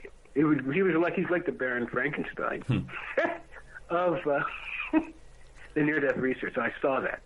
Also, I was warned to copyright my information because they would try to steal it. Someone would try to steal it, especially, and I had stuff they had never heard about too, or even imagined. So he did.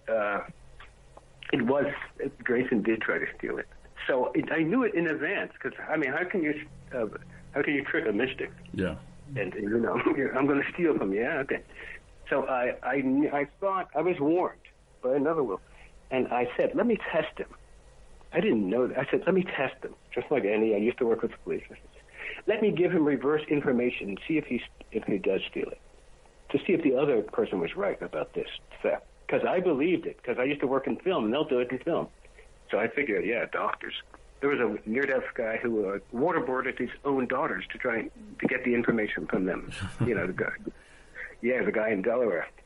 So I put reverse information, and this is why. And sometimes you'll put information out, someone will steal it, and later you'll see it turn up in real life. So I told him, when a person dies, if they go into death with the mindset of being afraid, of being happy, or whatever, mindset will prevail over death. And that's not true. That was the opposite of what's true. So I put something also, and now I gave him the length of time between death and life and reconsciousness after death. They didn't even have terms like reconsciousness after death. I had to make all those new terms up. And I just made them up in a way where if any future researcher in the future were to try to copyright my stuff and use it in this research, which we're fully always watching for, they would have to almost literally use the same definition because it's so precise, or make up one so close that I would be able to see. But no one has, because they would have to back up what they say, and a lot of people just can't. Yeah. The experiencers love it because they've gone through those things, but the scientists can't. Like if someone questions them about something that I've written in my book, there's no way they can fill in what it is. It would take them 30 years to just understand it. But the experiencers, who a lot of them have had these things happen, automatically recognize it. But we were talking about that. There's so many things, like you said, the merging part is really interesting. You can merge into a fellow person as well as merging with God. So you got studied by this Bruce Grayson guy, oh, yeah. Dr. Bruce Grayson, Atwater, near-death experience person. Yeah. Yes. See, there's like formal research, informal research, and then casual or personal. With Grayson, it was the formal type, which everyone likes. You want to be invited by the white lab coat guy, fully invited with paper. It was a personality study / near-death questionnaire, which would be followed up by interviews. You go down there, they assess your personality, and then, but mainly to see what happened. The questions were really interesting, and to see what information could be yielded from the subjects, who were then to be subject number 49, case B. Mm-hmm. The subjects would not get any attention, which I didn't care about back then. And really, when they work with these scientists, none of them do. They're just thrilled to be working with Grayson, Atwater, or Jacobs. That they don't care, sign it, do whatever, sign your life away. But the information is so valuable that if Grayson is a good one, like he'll take the information and then write journal books or figure out psychologically what's happening. But some of them just quickly go and write books, and they're seen on Oprah talking about da-da-da-da, and the experiencers never get none of that. And they're only half right. They, if you go, they make it look like they've solved something. Really, they just reiterated what some subject from Georgia said, but never got the credit. So now the experiencers are learning to keep their own data, at least till they understand it. Like, I didn't talk about my stuff for about 40 years. Because first you weren't allowed to when we were kids, and then mine was so different. I said, I don't see like Elvis and stuff like that. I didn't see no one after death, except God and spirit. I didn't see people walking around like that. And you had yours was a private experience, because I think everybody's is private. It's a private, personal part. Yeah, that first part is going to be private, and if you end up staying there, you may see a little bit more. But you weren't supposed to be there anyway. So when you're getting punted back, it's you never got past the waiting room. I went into the merging like a person. The ultimate desire, even the ultimate natural inclination, is to mix back in with where you're from. So in that spiritual realm, just like to go to the light, to go in that spiritual realm, the natural inclination is to mix into the source of everything, because you're magnetically pulled there anyway. As the person goes into the white lights and they see their spirit body disintegrating, they realize that they're going dimensionally into another location. That's where you can tell if you're dimensionally traveling, because there will be a slight lapse of consciousness or immediate change of scenery, or your spirit body will begin to change. And you can look at it and see the change in it. So when it changes from solidly invisible to semi-speckled and then to a teeming fine mist, those are spirit body changes that will result in a locational change. But it's easier to change the location by changing your thoughts than it is to physically change the spirit body. It happens naturally. Just like if you pinch yourself, it'll be a change in your physical. So you have to, it all starts with the thoughts. But there's a lot of, the white lights, the merging. And once you experience that merging process, which comes from full concentrated focus, until you become one with it. They talk about become one with it. You literally do. Like I was staring at this squirrel because I saw that he was staring at me. I didn't like that. And then all of a sudden, I was in my late 30s. I shot into him. My spirit spontaneously came out of my body, and there's spontaneous out of bodies. I went into his psyche, James, saw him for a megasecond, looking at me through his eyes, and then shot back into my body.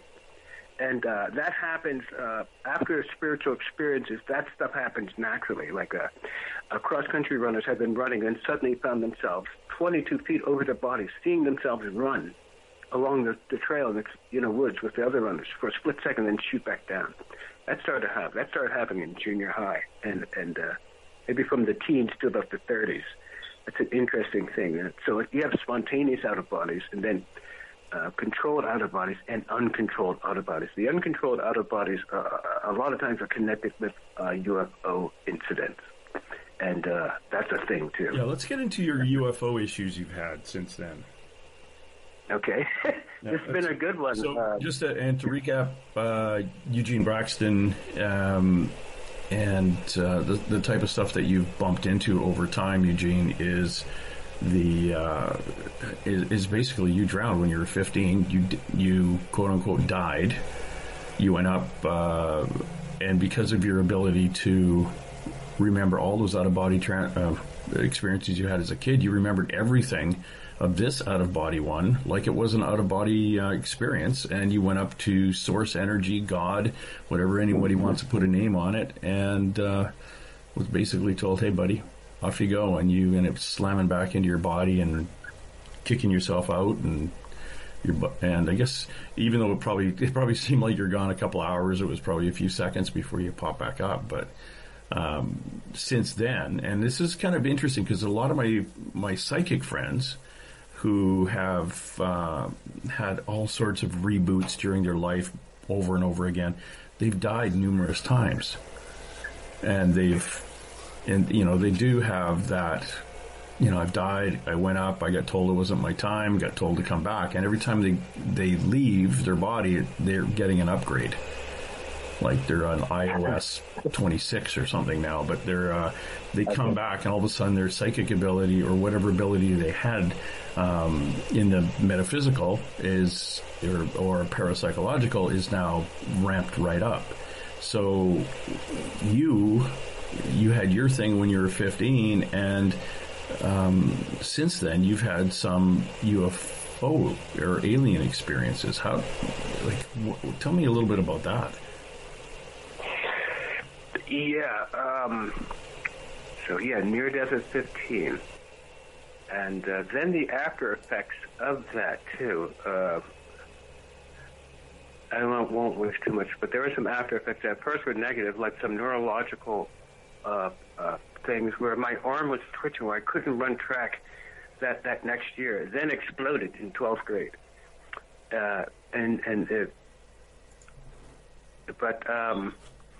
so near death at 15. Then at 17, this is right around the time Fleetwood Mac came out. I was out of school and kind of went through like because I was a year younger. I went to college, but still had like that difficult transition from teen to adult. Mm-hmm. So, and then the family was in transition where Dad had left, younger brother was raising hell, and Mom was stressed out. I was working, so and then I was young, and I was having these background psychic experiences all on top of that stuff. And as far as fun, trying to figure out who I was. And why these things were happening, and how to control them, because I couldn't fully control them, not till 20s. So when I finally got the near-death balanced out, and still they didn't, I graduated in 76, it wasn't until 78 where the term came out, 77, near-death, and people died. So I realized that something, I always remembered what it was and knew it was real, but science didn't start talking about till late 70s. So anyway, at age 19, I was driving with a friend in Kent, and Kent's like and Ohio and Pennsylvania are super haunted places, as other states are. But we were riding with a friend, Roger, and we this was right around dusk, 8:15, 8 o'clock, a summer night, and we saw one of the disc-shaped UFOs floating over a baseball field that everywhere they all play Little League baseball. The main baseball field in the town. I said, Roger, look. And we stopped the car, and I got out of the car and put my hands on the hood, sat, through the window with my hands on the hood to get a full look. Time kind of froze. We could see car lights on the right of us, but they froze too. And then all focus was on this UFO. There was a lapse of consciousness, because the next thing we knew, the thing was soaring up. Everything froze. And this is on a normal town street, avenue, where we should have cars every 6 seconds on both sides. And no cars went. And that was rare for like a summer night in this town. It's a university town, a party town, and all that. So a college town.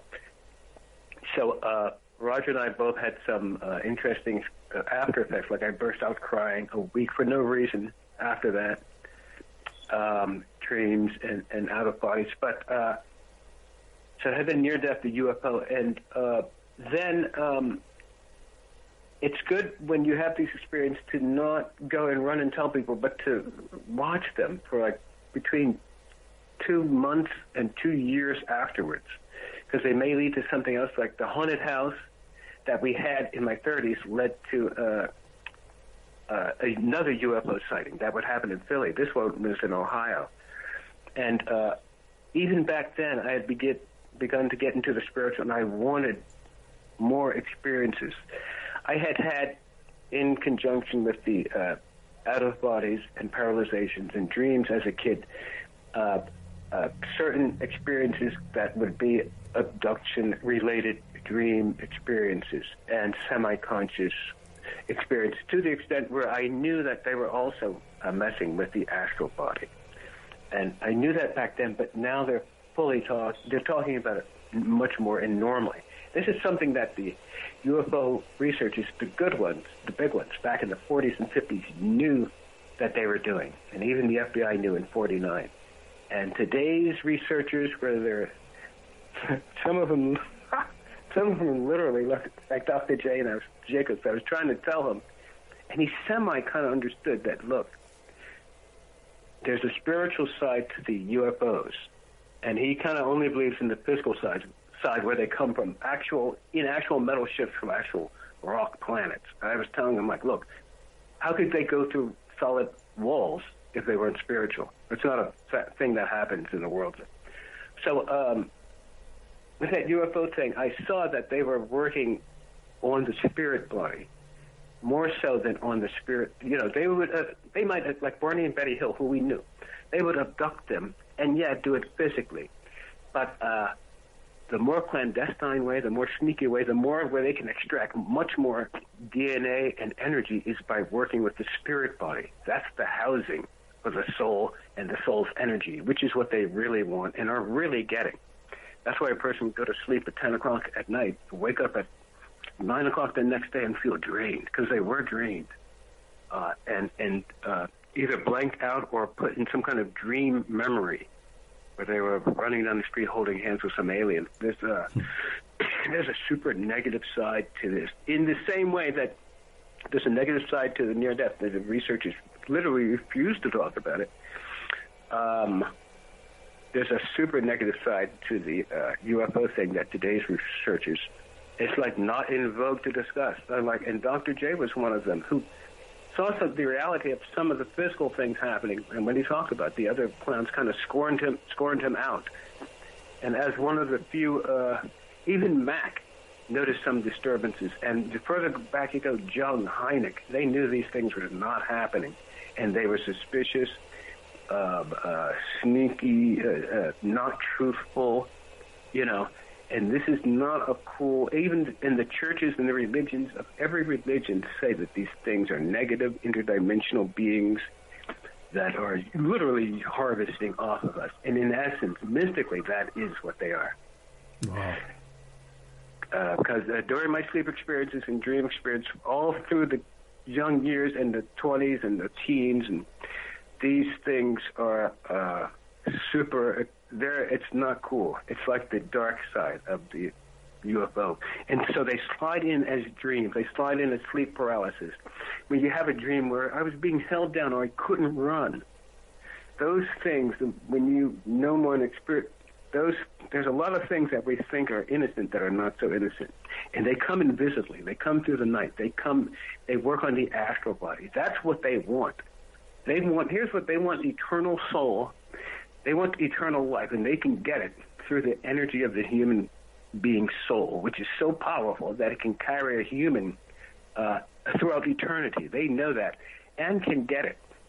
It's in one interview where the lady asked me, how do you think that they get it? And she said, spiritually, electromagnetically. And, it would be done through the spirit, and which is electromagnetic in nature. And also an osmosis absorption process, which is done through direct thought and with a mixture of focus, willpower, and desire. There's a lot of deep, interesting... It's a fascinating field to work in, both of them. And one person said, why do you work in the near-death and the UFO? Because they're intricately interwoven, especially when you understand the reality of the near-death.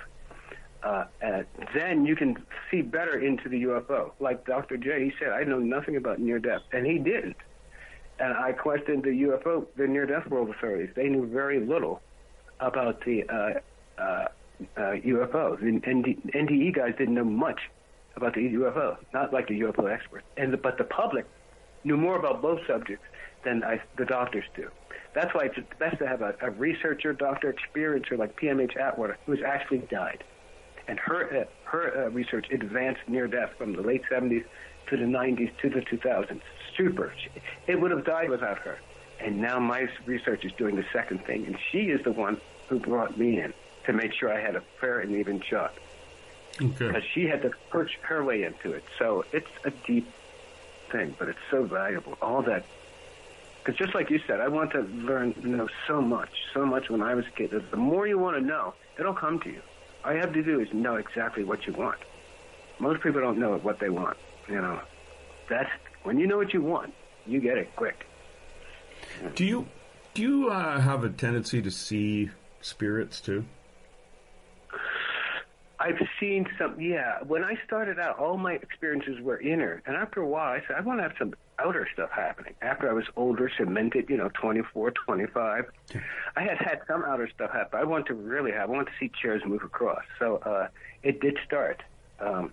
Nice various levels of consciousness, from fully straight to angry or depressed, or to partied out. I have seen things like I've seen shadow people. I've seen, one time I was laying on my back, I seen what looked like three little Smurfs. I swear, they were dancing and skipping right across my chest. It looked some kind of 3D cartoon animation. I said, what the hell is this? And so I let them skip across, and as soon as they got to the other side of my chest, they kind of just disappeared into those things. But when you see those things, you do let them happen, because once you once your conscious mind starts to focus, a lot of times they'll dissolve and go away. So you have to kind of just let yourself hang in that altered state for a few seconds. And just like when you see those shadow beings, like I was watching TV late one night, cable, and on the corner of my eye, I seen something running across. I could see the feet literally running, against the baseboard, the white. And when I looked down, it was gone. I said, shit, because I had seen that before. I said, all right, I'm going to pretend to watch the screen again. And when I see it running this time, I'll just look with the peripheral. And I'll be damned if it didn't go down the other baseboard, going the other way in the room, and run. And if you look with your peripheral, not straight on, you'll be able to see them. And I thought I had heard of them. I didn't believe them when I used to hear them on Art Bell and stuff, but I saw that they were real in, when was this? Yeah, the early 2000s. I was like, I've wanted that outside physical stuff to happen. Started too. But with it's when the person focuses on something. That's where that merging, the focus and the merging are brother and sisters. Because when you focus on something so much, you do become one with it, mentally or physically. And they don't know, but that's another thing that they need to talk about, and I will talk about more. And you do. You're a chatty young man. Yeah, well, thanks, Tim. Yeah, and if anyone's looking for his book, American Mystic Solves Near-Death Riddle, you can find that on Amazon, or just Google it, American Mystic Solves Near-Death Riddle, and it'll pop it up. It's very, very interesting. It's an interesting life you've had. Of course, we all, you grow up, you have a family, and things go on, and from somebody who is literally found on a snowy church step as a baby and put up for adoption. That's you've had your own challenges before you even knew they were challenges. I wonder if they were even challenges. You were just kind of gifted. You were gifted a very, very interesting. I'd love to know more about hindsight. You'd love to know where you get this ability from, but you can't, right? You'll never know. I think like one Dr. Ring, that near-death guy. One of the near-death world authorities. He's one of the ones who sat with Oprah. While Grayson, the actual white coat lab guy, the Peter Cushing, was fully working. I said, Grayson's working 24/7. Ring's sitting with Oprah. Yeah, I just told him that to make him mad. But yeah, and James, what was the question? It wasn't a question. It was a comment. But other than it's too bad you couldn't find out where you get this ability to easily connect to the side. I do. I do. I asked for it. Oh, I know. Oh, yeah. Sweet. Yeah. Yeah, I asked for it when I was 9. I asked God, and when kids they really believe and they really are sincere. So I asked God. I was walking home, and the winds were blowing the tree in front of our backyard. We lived in one of those silly alleys where, there's a road hose. So pretty nice, though. So I saw it was a nice, breezy, bloomy day. So I said, God, if you'll show me all these invisible things in the invisible world, more than any man or king knows, then I'll always tell people about you. I promise. If you show me all the things that more than anyone who ever lived ever knows, I'll tell people about you all the time. I swore. He kept his promise, and I kept mine. And so that's where, and then, that's when it really, I always wanted those things, and I knew that God could let me know if I asked him. And I swear, I will tell people about it, because I knew that if he showed me those things, I knew that he would be real. And it says you're allowed to test God, like Moses tested God. He wanted to see it, and God showed him himself. If you want to test God, you're allowed to. He welcomes it. God doesn't force this stuff on you. Like people, you shouldn't believe in God. You should, and they see what kind of condition the world is. But God gives you almost anything you want for free, and He's already helped you fully, and you still don't believe. Those kind of people are like, you just feel bad, and you really shouldn't even. You shouldn't even involve yourself with people who are not in with God or the higher thing, or in a positive way, because it's just too much darkness in the world. There's like a spiritual battle between good and evil, and it's a serious one. And people realize that there are invisible things affecting people. People are just freaking out, taking axes and axing the whole family, but raping animals and stuff, Yeah. on the front steps of their own house. The cops had to pull this clown off. So there's something affecting us more than just these 5G towers. It's a battle for the soul. Yeah, there's some stuff going on a much deeper connected side than we are aware of it at this point. Things are changing, and I think people who are a little bit more sensitive to the other side are being allowed to see a little bit. I have friends of mine who are allowed now, well, not allowed, but they've seen horrible things in the future coming if we don't get our collective shit together and start living with the earth and quit living off of the earth and fracking and mining and pushing people around. It's we're damaging the planet we live on, and the planet we live on is it's already got its back up, and she's going to bite us in the ass. And it's there's some very geotechnical things that are in the future, and let's keep hoping they keep getting pushed back further and further and further, as long as we have a conscious effort to try to keep the planet in working order, because it's getting to the point where it's going to just shake it's going to be like a dog shaking itself and flicking the fleas around, because us fleas are driving this planet crazy, and it's just going to get rid of us. And the few people are going to stick around, but a lot are not. They're going to be it's going to be a cleansing. Yeah, I don't think it's going to be. I don't think it's going to be the flood kind of cleansing where everyone got cleaned except one family. But it's about time we had a good. This planet needs an enema. Yeah. A pinpoint cleansing where, laser beam points they'll just be gone in the twinkling of an eye. Oh, it's going to be bigger than that. It's going to be like, oh, you live on the West Coast? Oh, I hope you're 200 feet above sea level. What? What do you mean by that? Yeah, I really... God, I some bad vibes from that. Yeah, move to Arizona, and you might get some good beachside property in a couple of years, so who knows? Eugene Braxton, this is interesting. And I know we have a tendency, because sometimes I do it, but we free think, and when I ask you a question, you answer it, and then you build up around it and build up around it and build up around it. And I know you, so it's I've talked to you before, and it's either one of us is usually doing all of the talking. So I let you run today. And I'm going to have you back, and then I'm going to do all the talk. No, I better not do that.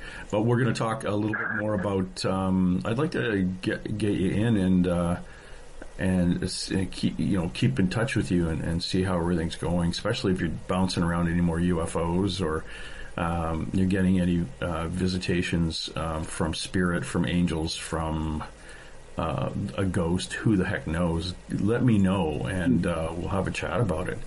But it's been really nice to talk to you again. Like I say, it's been like a couple of years since we got together, and I know it's kind of hard because, you've told these stories over and over and over and over again. It gets to a point where it's like, okay, what did I miss, or what did I? But again, if anyone wants to look at his book, The American Mystic Solves a Near-Death Riddle, and I say solves, well, it says solves on it, and honestly, it's like when someone says, "Oh, do you believe in ghosts?" Well, I've seen ghosts, so that's solved. It's like you. Yeah, I have died and I have come back. Solved. Yeah, I understand how it works. Wait. A lot of people say stuff, but when you work with the 3 top world authorities in the world, in their fields, and then you go above them and literally tie up the strings to it, and no one else has, not to that degree, and with those kind of world authorities, then you can say it's solved. Yeah. And not one has come against it, not one even experiencer or researcher, not one world authority, because they can't. It's too right. And it's not like I wrote it. It's like God wrote through me. And it's too right. Did you get the book? Yes. Yeah, well, it's super detailed. They don't have near-death journals that are that detailed, because I worked with the dean of Near-Death International asked me to help him with his research. There's no other book like it in the world. That's why it sells on Amazon for $800 a book. Clinton, Prince Charles, Al Pacino, they all checked it out, the world authorities. This is not no regular near-death book, and the information is not regular near-death research. It's super good. And you watch book 2, it's going to include that and even more. It'll show you the reality of the near-death. So this is not like some psychic saying, I see the dead, or some, this is not some, this is a real thing. The real researcher with the actual world authorities. Go to PMHF or ask Dr. Jacobs. I have pictures with them. I've been in their office.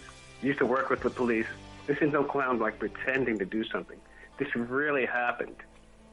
Now, if I look like, say, a Brad Pitt, can you imagine? There'd be ticker tape parades every month. So, but scientifically and realistically, it did happen. And I don't, definitely it's something I don't want is some kind of attention, like the kind that the Stevie Nicks gets. I'd rather not have that. I don't want that. So it works out. It always works out perfect with God. I'd rather have because you have people who say that there's something, but they know when the show's over that I really can't talk to the dead. Mm-hmm. Even though I just told an audience I did. I'd rather be able to say I can do this, and I did do it, than be able to pretend that I'm some mystic. I'd rather be able to have the scientists say you're a mystic than me to call myself a mystic and only have words. I have the research behind it with the actual doctors. And those doctors don't work with they don't work with other near-death researchers, and only super experiencers. So the fact that connected with them, and I knew that people would want a scientist connected with it, and I knew that they would want the mystical side. So I'm the mystical side, they're the science side, and you have to be sharp with them. Yeah. Yeah, this is not some, clown on TV saying I'm really the guy, and I've been like that for 22 years, and now we're going to do the same for UFOs. So this is no. Mm-hmm. Yeah, I was talking to. Well, I was at this UFO conference a couple of weeks ago, talking to a lot of people, a lot of documentarians. Jeremy Corbyn, who wrote and filmed a documentary about Bob Lazar, the fellow that was doing reverse. Oh, yeah. His reverse. What do you call it? Oh my God! Reverse engineering on found UFOs, and talk to Bob, and these guys are like connected. And so when I say connected, it's like you actually touched a UFO. He's looking at me like, yeah, that's what I do or did. But they're fantastic sources of information. It's just getting the information out, and I think their documentaries are that way inclined to doing that. I should fire your book off to Jeremy and see if he wants to go off on that tangent. That would be kind of cool. Have your story as a documentary and follow that that event or event, all your events that you've been connected to over your lifetime.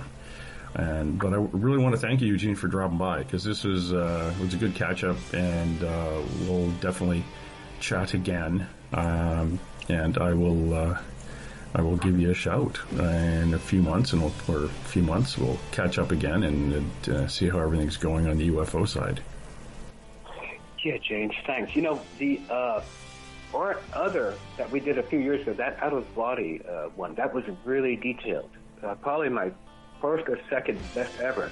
And this one was a really good one, too. It'd be interesting to hear the stuff, because it always sounds different. But you were able to pull out a lot of information without me, having to speed through it. Or it's enjoyable, like the way I can tell you a lot of stuff and be allowed to explain it without it being forced or hurried. You channel. I look at it as you almost channel things. We do the show, or try to do it for about an hour and 20 minutes, and we're up to almost 2 hours now. So it's interesting. It's when you get going, I just step back and listen, and then make some notes, and then come back and say, okay, explain that again. Explain the veils again. Explain. The mid-range and the other dream. It's like you're dreaming, and it's good. It is good. And don't worry about the times where you're going like, okay, what was the question? Because that's we're the guys that we're sitting on the porch having a beer, and somebody's listening to the conversation, and if you don't keep up, we're going to pass you. So that's the way it is. Yeah. So thanks again, Eugene. Eugene Braxton. Go to his American Mystic Facebook page, Eugene Braxton. Also, look for his book, American Mystic Solves Near-Death Riddle. Amazon. It's a great book. And not enough pictures, but that's just me. Yeah. If I don't have pictures in a book, I'm going to take a month to read it. So do they charge you for them? Yeah. They charge like for everything. I'm like, what the hell? So we put. And hey! Let's be careful out there. Far over the snow, what are those voices? They sing as they go. What are those voices? Look up for the mountain.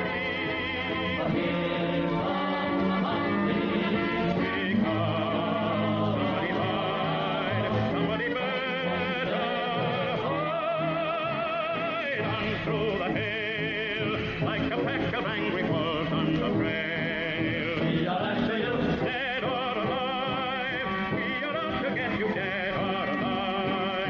And forget your soul. If you're the one, better run away. Son, you are done. Throw your gun away. Here come the Mounties to get the man they're after now. Run through the hail. Angry wolves on the trail. Dead or alive, we are out to get you, dead or alive. If you're the one, better run away. Son, you are done. Throw your gun away. Here come the Mounties to get the man they're after. No! I see dead people.